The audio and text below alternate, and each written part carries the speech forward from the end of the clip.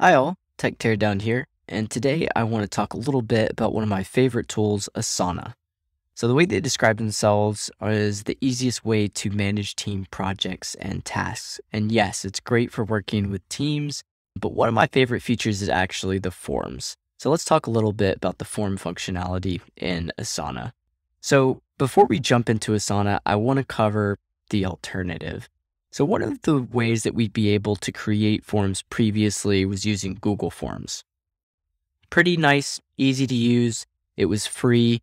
It's obviously in the Google ecosystem.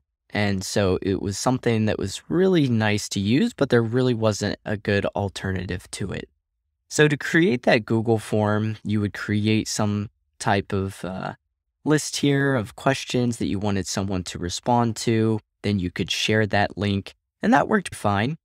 The only problem was that once those requests came in, is they came in a really sort of unstructured, messy format, like you can see here. So, not too much in terms of formatting, no sort of data analysis or anything that you could look at least in Google Sheets. You would have to do some work to really pull out what you wanted. You couldn't really assign tasks to anyone without having to create, maybe another column here to say, tear down, you need to look at this. So it was a really not easy way to deal with responses once they came in.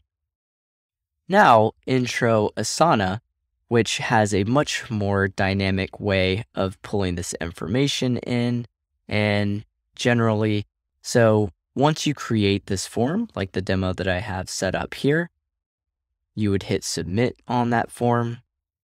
And all of that goes into an Asana board. And the Asana board is really where that magic happens. So before, where you would have that Google spreadsheet with no formatting, now you can see in this Asana board, things are already formatted. Everything looks nice. You have these status columns that you can update, which I think are terrific. And you can do a lot of things like creating different fields. So what day was it created on? What day was the task completed? What day do I want to actually do the task or have a due date be assigned to these? You can set assignees, so who should actually be working on this particular task. And you can organize everything nicely into these sections that are collapsible. So all of this formatting, I think, is really where Asana starts to shine. It allows you to, without thinking too much about it, really organize things in a nice way to read. Before, if you're working in the Google Sheet, you have to do a lot of thinking of, okay, these are my headers, so maybe I should make these in bold. Oh, this is a status column, so, how am I going to make this so that it's easy to quickly see if this is a yes or a no? And there's a lot of functionality that's in Asana that you just can't do in Google Sheets. So what I really love about Asana as well is the ability to set up rules. So if you noticed, that new video request that I had just submitted shows up here. So this first request, this tech teardown video request, and I can expand it to get more details. So I can see the person that submitted, their email address, what they would like reviewed, and I can get all of the details that were in that form over on the side. Now, what's really great is I can do things like leave notes.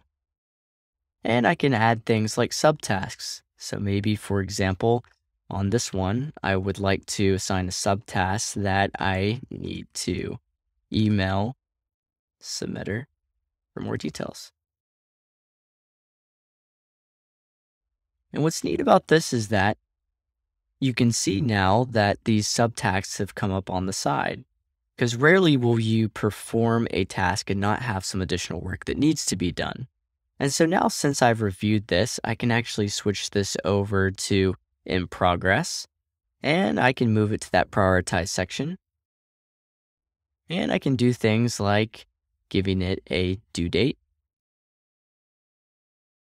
And now I know that I can work on this task, and eventually you can edit these options to give more drop downs. And so this is a really nice way that you can organize the task that you have to do.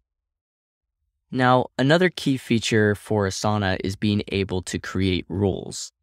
And so a really neat rule that you can set up is making it so that if you actually accomplished a task, and so you can see now that this has been marked complete and has flipped down to the completed videos section down here.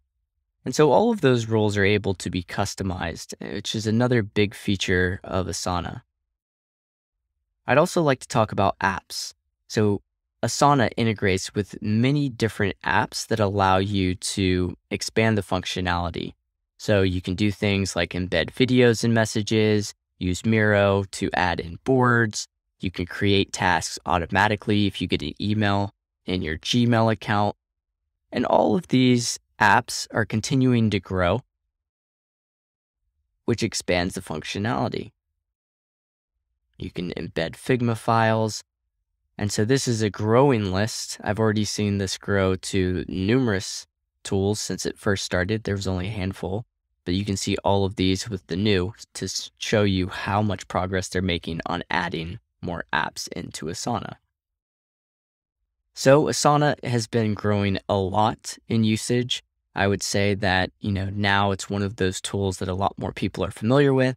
You might even see it in the workplace. So I'll make some videos on how to actually use Asana.